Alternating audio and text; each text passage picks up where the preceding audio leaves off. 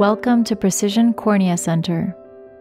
This video will discuss the Pterygium excision and conjunctival autograft procedure. We will review how to prepare for your procedure, what to expect on the day of, and instructions to follow postoperatively. Let's begin with how to prepare for your Pterygium procedure. In addition to the explanation provided by your doctor at your consult visit, you will have received an information package on the Pterygium procedure. Pterygium is a benign, wedge-shaped growth of conjunctival tissue over part of the cornea. It can cause various symptoms, including redness and inflammation, eye irritation, foreign body sensation or burning, or blurry vision. Several risk factors can contribute to the development of pterygium, including prolonged exposure to UV light, dry climates, exposure to wind and dust, or family history. Your surgeon may tell you that pterygium excision is indicated if the above symptoms are significant or if the goal is to regularize the corneal surface in preparation for cataract surgery.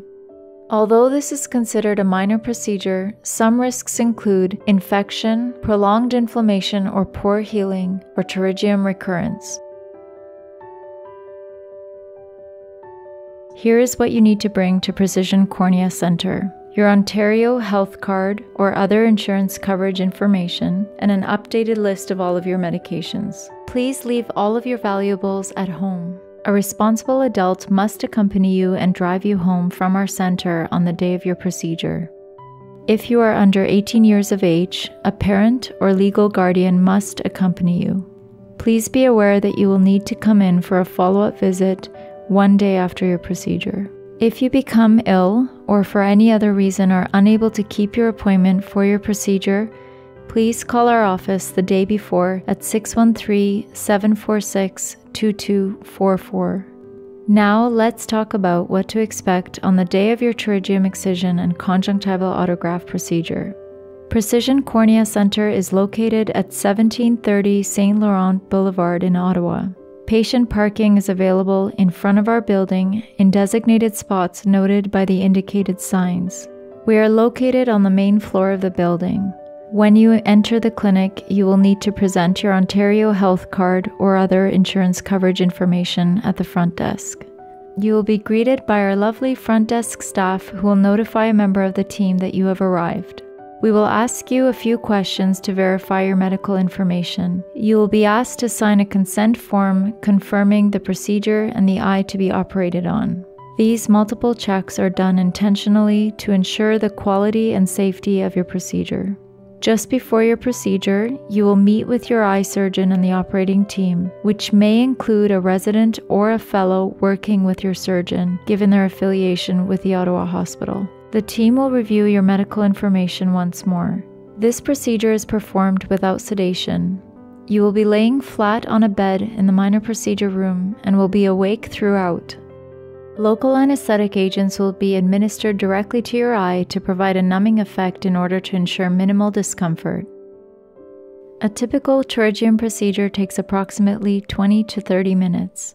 Topical drops will be used to numb and sterilize the ocular surface. Your eyelids will then be cleaned and held open for the duration of the procedure with a device called a speculum. Your surgeon will direct you in terms of which direction to look at various points during the procedure.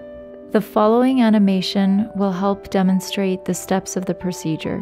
The pterygium is identified and marked, and further local anesthesia is administered in the area. Both the conjunctival and corneal aspects of the pterygium are manually removed from the surface of the eye using specialized ophthalmic surgery instruments. An area of healthy conjunctiva is then identified, typically from the upper part of the same eye. A graft is created using this tissue and is glued to the site from which the pterygium was removed, covering the exposed sclera, or the white of the eye. The site from which the graft is taken heals within approximately 1 week. In certain scenarios, your physician may use an alternative type of tissue to close the defect, and will discuss this with you beforehand. A faint haze may remain within the cornea after surgery due to the presence of the original pterygium. However, this is usually visually insignificant. To help with healing of the corneal surface, a bandage contact lens will be placed on your eye. This is typically removed by your physician after 1 week. After the procedure is complete, your eye will be patched to protect it and promote adherence of the graft. Your surgeon will provide you with specific instructions on when and how to remove the patch. It is crucial to follow their guidance to ensure proper recovery. A responsible adult must accompany you and drive you home from our center. There is usually mild discomfort several hours after the procedure. It is common to feel scratchiness and aching. You can apply cool compresses gently over your patch or use oral medications for pain management as advised by your doctor. You may resume your other regular medications as soon as you get home. You will need to see your surgeon again for follow-up visits 1 day and 1 week after your procedure. They will then direct you as to the frequency of further follow-ups, typically at 1 month and 3 months. You will start your post-operative eye drops after patch removal for a total duration of 3 months. A drop schedule will be provided to help you follow the prescribed regimen. After the procedure, you may experience blurry vision, redness, and light sensitivity for several weeks. The eye will take approximately 8 to 12 weeks to fully heal. The duration of healing varies from person to person and even from one eye to the other.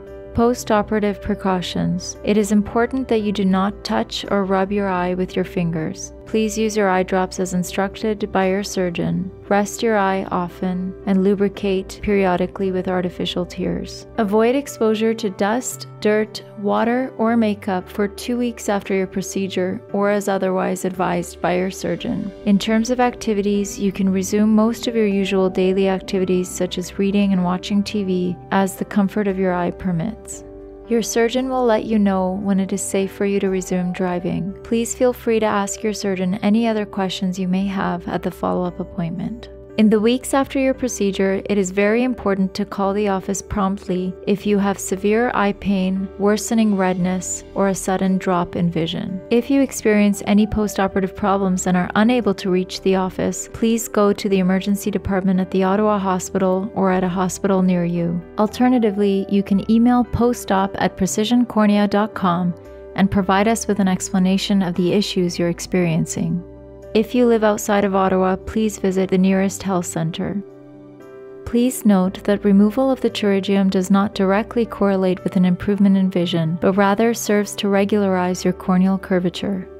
Your vision may need to be further optimized with a new glasses prescription or cataract surgery if deemed necessary by your surgeon. If your surgeon is planning to perform cataract surgery, they will need good quality measurements of your eye for surgical planning. This is done no sooner than 3 months following your pterygium procedure to allow adequate time for healing. If you would like to review the information presented here again, this video can be found on the Precision Cornea Center website under the Patient Resources tab. And that's everything you need to know about your pterygium procedure journey.